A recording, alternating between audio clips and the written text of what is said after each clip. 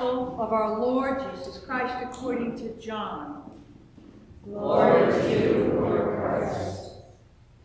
When it was evening of the day of the resurrection, the first day of the week, and the doors of the house where the disciples had met were locked for fear of the Jews, Jesus came and stood among them and said, "Peace be with you." After he said this, he showed them his hands and his side. Then the disciples rejoiced when they saw the Lord. Jesus said to them again, "Peace be with you.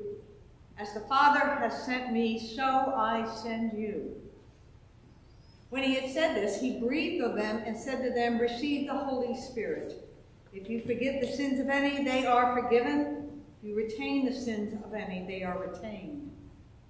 But Thomas, who was called the twin, one of the 12, was not with them when Jesus came. So the other disciples told him, "We have seen the Lord." But he said to them, "Unless I see the mark of the hands in his mark of the nails in his hands, and put my finger in the mark of the nails and my hand in his side, I will not believe." A week later, his disciples were again in the house, and Thomas was with them. Although the doors were shut, Jesus came and stood among them and said, "Peace be with you." Then he said to Thomas, "Put your finger here and see my hands. Reach out your hand and put it in my side. Do not doubt, but believe." Thomas answered him, "My Lord and my God." Jesus said to him, "Have you believed because you have seen me? Blessed are those who have not seen me and yet have come to believe." Now Jesus did many other signs in the presence of his disciples, which are not written in this book. But these are written so that you may come to believe that Jesus is the Messiah, the Son of God, and that through believing you may have life in his name. The Gospel of the Lord. Praise to you, Lord Christ.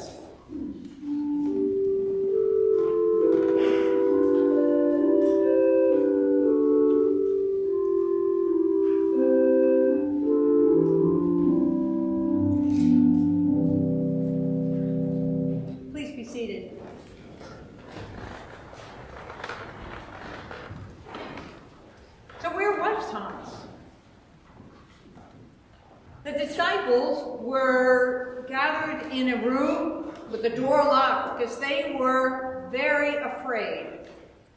Jesus had just been tried, crucified, and now the tomb was empty. They had heard rumors that Jesus was alive in some matter of fact or somehow or another. But meanwhile, the disciples were in this locked room because they were afraid that they too were going to be arrested, carted off, maybe resurrected, maybe crucified, not resurrected. So the question then is, where was Thomas? Why wasn't he locked in the room with all the other disciples when Jesus appeared? Well, maybe Thomas was out feeding the hungry or helping a sick friend, or maybe Thomas was looking for Jesus. Maybe Thomas had heard the rumor that Jesus was alive, Jesus was resurrected, whatever that meant. So Thomas was not there. Thomas was in the streets looking for Jesus. One of the things about the resurrected Jesus that we need to sort of begin to understand is the fact that nobody really recognized him after the resurrection.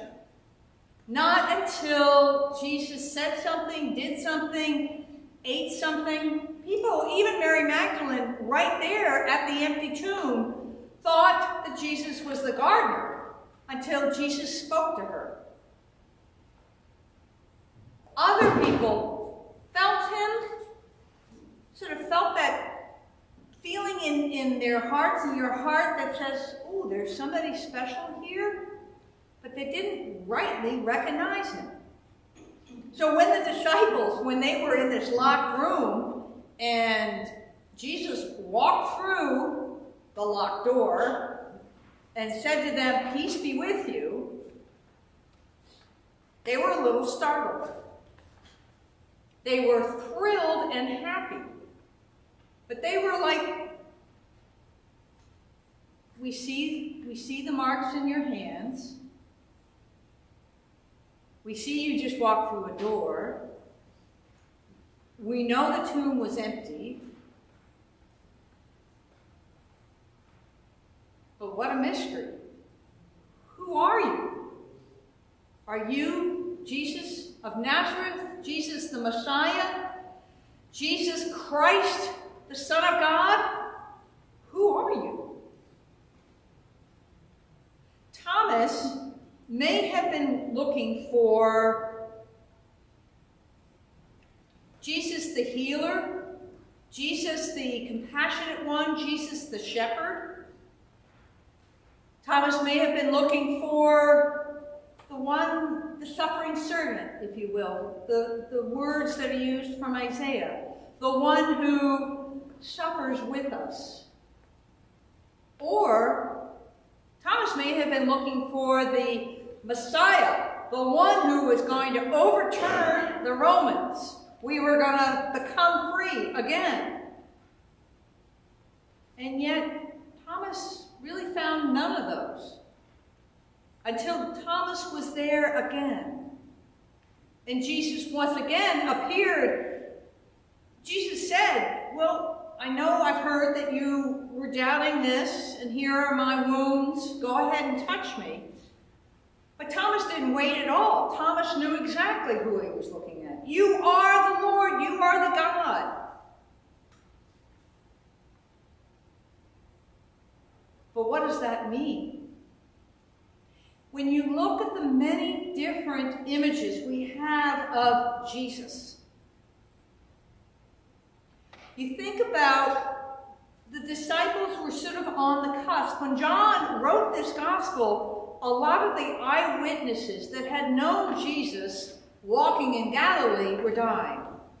So that the emphasis was, who do you say that Jesus is? Without seeing the man, who is this? There were about 1,000 believers in Jerusalem at the time of Jesus' resurrection and the 50 days later. And then all of a sudden it was like, now what do we do? And there was this huge transformation into believing Jesus. And then having this whole buffet, if you will, of the different images that we have of Jesus of Nazareth, Jesus the Messiah, Jesus Christ. Even today, we have different images. Say, for instance, here we have Jesus hanging on the cross. We have a crucifix. If you've ever gone to the Pueblos in New Mexico or in Arizona, they have the crucifix hanging, they have multiple crucifixes hanging on the walls that are literally bleeding. And that is the image that some people need to feel that Jesus suffered and was with us now when we are needing a companion, a God who knows what it's like to suffer, to bleed, to grieve. Then we also have the images of Jesus who looks like he just came out of Planet Fitness. He is like this big, brawny victor. He is this amazing kind of resurrected Christ who has defeated sin in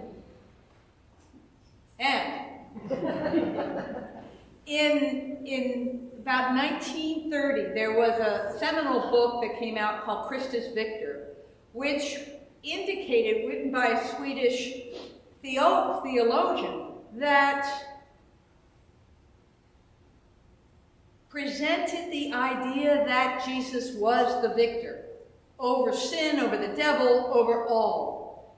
Now, this book was just written after World War II and World War I and all the suffering that occurred, and the sense that Christ Victor overcame all evil. And then you have this sort of amorphous, mystical idea that Christ cannot even be put into a box. So as a consequence, we have things like the cross without Christ. We just have the cross. This one has a pretty little decoration of ivy. So where's Jesus?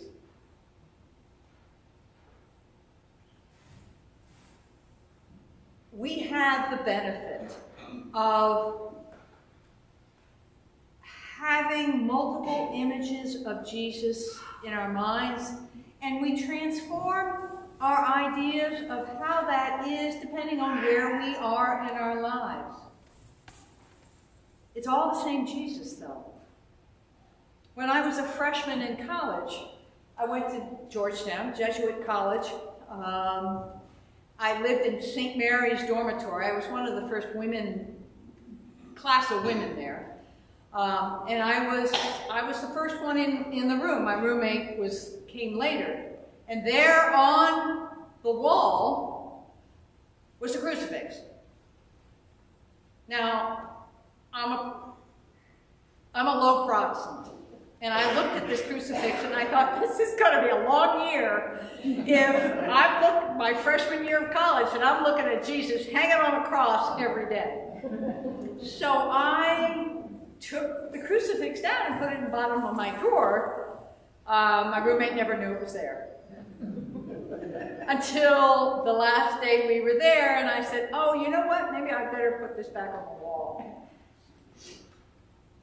That was not my image of Jesus at that time.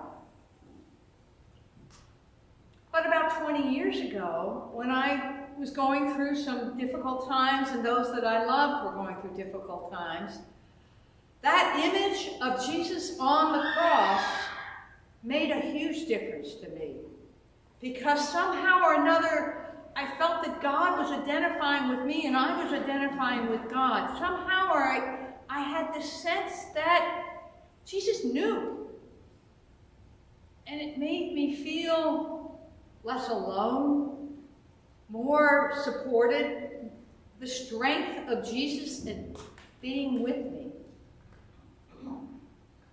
There are other times when I pray for Ukraine and I want Jesus looking like the victor. I want to say, Jesus, bring peace.